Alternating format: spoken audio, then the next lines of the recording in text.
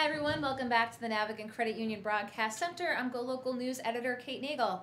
Just had House Finance Chair Marvin Abney here in studio to provide us with an update following yesterday's meeting with revised financials numbers for the state of Rhode Island. Appreciate his time bringing it right to you here in studio. We're going to stay local with a little bit more of an international context. I have Dr. Richard Grace from Providence College, an expert on the British monarchy, British history around the corner. It's in the news a lot these days. What is the state of the British monarchy? Dr. Grace, please come and join us here in the studio. Thank you very much. Come on over here. I'm going to bring you into the box. Thank you for the invitation. And I'm going to let you talk right to the viewers if you want to take one step back here. Okay. About the state of the British monarchy in 2017.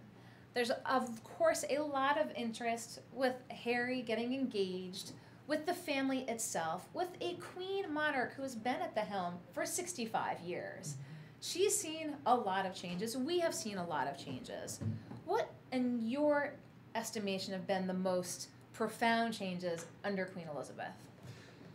Well, if you look at the time that she's been queen since the middle of the century, the loss of the British Empire is one thing. The controversies within her own family is another thing. The constitutional changes, such as the pretty much the death of the House of Lords, there have been a lot of changes that she's seen in her time. I'm going to bring you a little bit closer over here, Professor, so we can get in the shot. So a lot, you know, the British family gets so much international attention when anything takes place. But we talked a little bit about really the tumultuous time with the passing of Princess Di, that really kind of people took a step back and really took a look at the British monarchy and its place and role and purpose. And it, of course, has survived, but was that sort of one of the biggest hits that it has taken, that people really questioned the role of the monarch? Yes.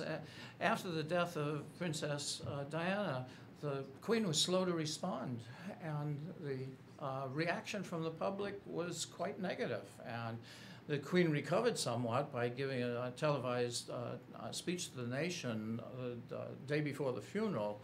And it took a while for the temper of the country to come back to, let's say, a greater appreciation of the role of the monarchy in their lives.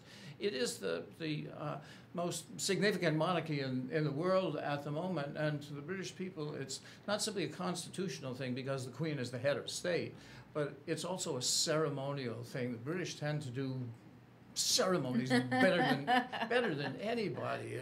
For anybody who's ever seen Trooping of the Colour in June on the Queen's official birthday, it's you know, a spectacular splash of color.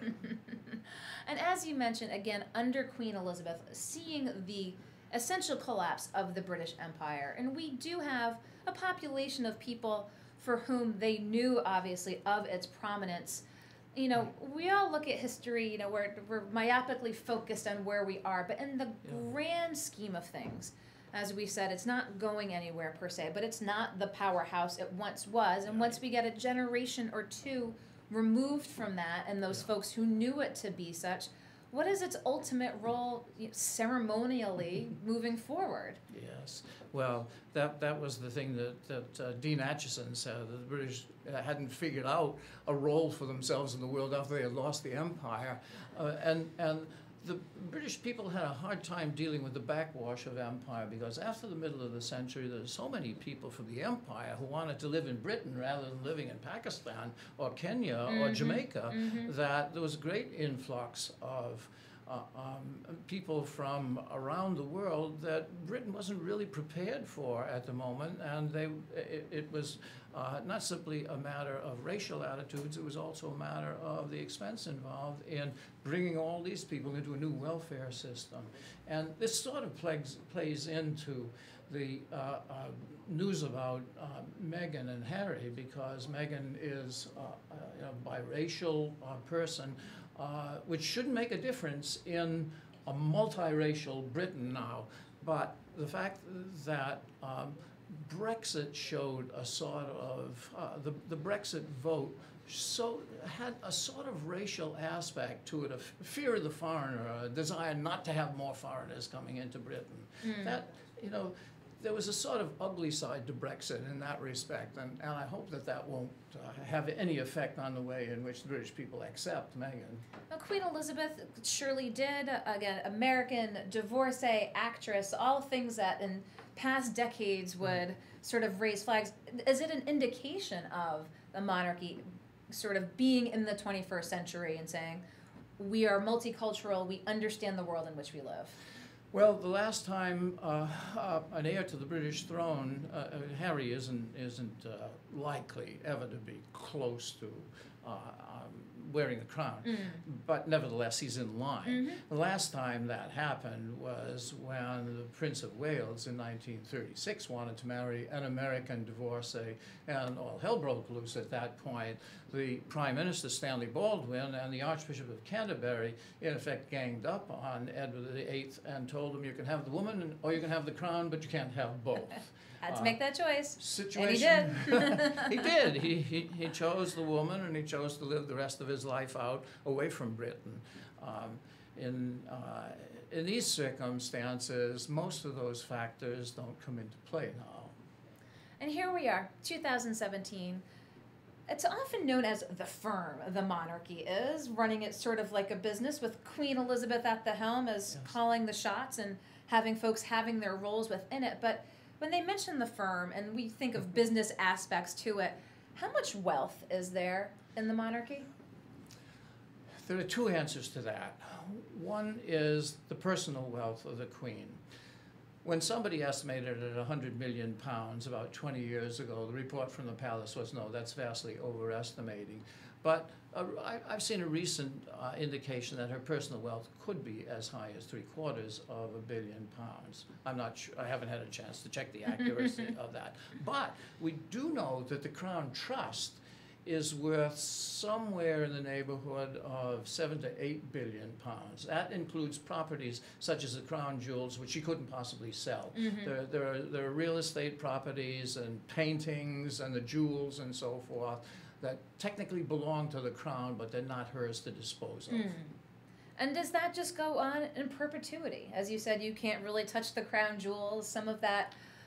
Those assets, are they just sort of there in a holding pattern? It's part of the national wealth, yes. There are certain properties that do belong to her.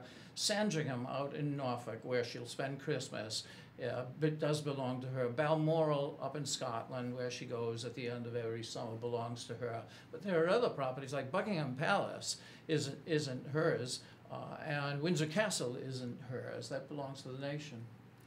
So let's talk, speaking of nations and getting outside of England, and you mentioned it before coming into the studio here. Big news today with President Trump declaring Jerusalem in the eyes of the United States as the actual capital of Israel. You said you wanted to just bring up for folks here a little bit of the history of the British role in the region. Well, Jerusalem falls into the story of the British Empire coming unraveled after World War II.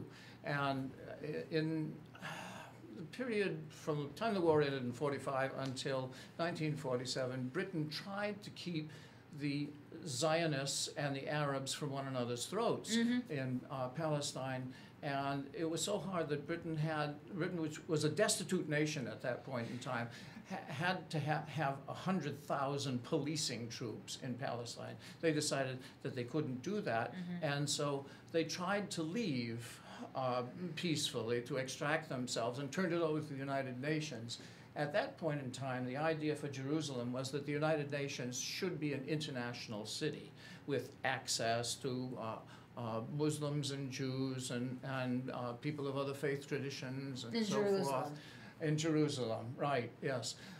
But in 1948, as soon as the State of Israel was declared and the surrounding Arab nations attacked Israel, the outcome of the war left West Jerusalem in Israeli hands, and in 1967, as a result of the Six-Day War, East Jerusalem was acquired by Israel. So the city of Jerusalem, including the old city, has been in the hands of the Israelis since 1967, and that's where they have most of the functions of their government.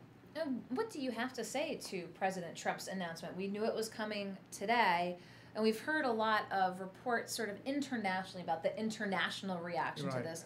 Again, why he did it and what position this does put the United States in moving forward. Yes, that's the big question, is that why did it have to be done now, and what benefit is going to be gained for the Middle East or for the United States as a consequence of doing this? Maybe we'll get some explanation of it, but I haven't seen one yet. Well, again, so much going on, D.C., from both the Mueller and the Russian probe. This is just another aspect of seeing what comes out of the Trump administration, but a lot of questions asked surrounding it, especially because of its implications in the international sphere. So moving forward, now that we had you in here to talk a little bit about the British monarchy, where it stands right now, what do you predict? Do we see a solid line of succession after Queen Elizabeth, with the monarchy continuing to maintain a relatively ceremonial role? But there's also a public one. You know, William and Harry both have quite public now with wives, children. Will that keep them sort of in that public sphere even more so than just the service and ceremonial aspects? William and Harry are very different personalities. William seems to be a much more sedate person. You know, his actual job is as an air ambulance operator in East Anglia. Harry has served in Afghanistan. He's been all over the place. You know, he's been a party fellow in the Western Hemisphere, and he's been, you know, in service with the British military. A more colorful figure, you might say, than his brother. But the interesting thing is that the three figures, now going to be four with Meghan, the three figures are deeply involved in charitable enterprises. In Britain, William and Kate and Harry are involved in a charity that is devoted to the care of children with mental issues. In Africa, Harry and now Meghan is attached to the same cause, are concerned with charitable issues in Africa and also with the environmental issues in Africa. So when you look at these things, it looks as though the monarchy has a future that is much more than just ornamental. They are very involved charitably. Would it be more difficult if they weren't so publicly and you know, philanthropically an activist sort of? If they didn't take that role, would there be more of an issue with the people looking at the monarchy and asking, what are you doing? There is what you could call a Republican faction in Britain, which is constantly going to ask, why do we bother to have a monarchy? And if it didn't have these positive roles in English society, then I suppose the complaints of that Republican element would be much louder. Well, we'll continue to keep an eye on the future of the British monarchy, but the big news this past week, Harry, again, I think, what, 5th in line for the throne right now? Yes. 5th in line, soon to be booted down to 6th after possibly the birth of the 3rd child for William and Kate, but wanted to get a sense from a preeminent scholar of Britain and the British monarchy at Providence College, Dr. Richard Grace. I appreciate your taking the time to come in today. Thank you very much, Kate. We'll let you go back around the corner to the tasks at hand, educating the youth of the leaders of tomorrow. Dr. Richard Grace from Providence College. Fortunate to have him down here in studio. It's always great to get our scholars at our local colleges and universities, expert on Britain, British history, the British monarchy, wanted to talk about where things stand now in 2017.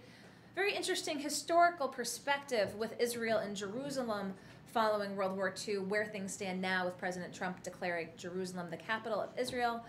It was great to have Dr. Grace here into the studio. Speaking of schools, we've got one more guest here in studio who's going to talk about an event taking place here tomorrow. We've got a student. Don't go anywhere. We'll be right back.